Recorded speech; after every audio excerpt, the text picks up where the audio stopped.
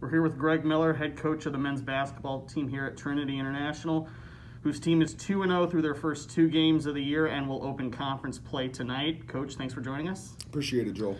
First things first, we got to start off with that win the other night at Lincoln Christian. A 58-point second half, 12 steals, and a 97-74 win. How do wins like that build your team's confidence? You know, anytime you can go on the road early in the season, that'll build your team's confidence. But the second half, I really thought we fell back on who we are. We want to pressure the ball. We want to get out in transition. We want to attack the rim. And then ultimately doing all that creates shots for our shooters. So very pleased with our second half effort after kind of a slow start in the first half. You opened on December 30th at Lincoln, and it was kind of a back-and-forth game, which resulted ultimately in a 5-point win to open the year.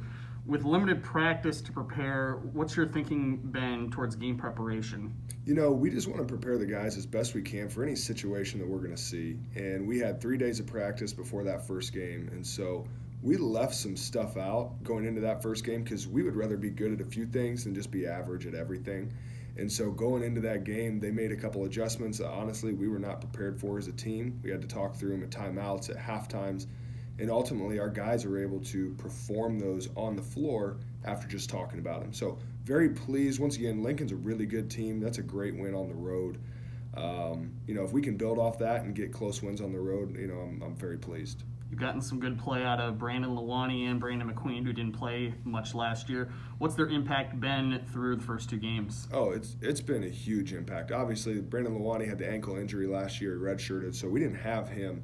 Just his presence on the court, let alone in the paint, has been huge for us, rebounding defensively. And then offensively, I'm looking right now, he's 58% from the field. So we love having that back out there.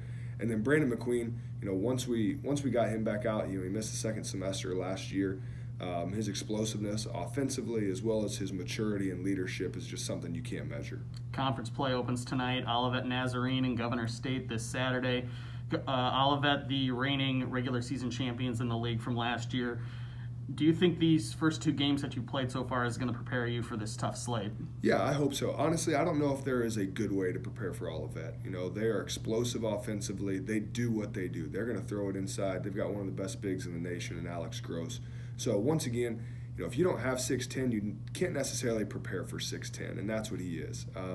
So I think we're prepared. We'll find out. It's a great early season test. We'll see where we're at. We'll see what we need to get better at. They will expose some things on us, but we're just looking forward to competing.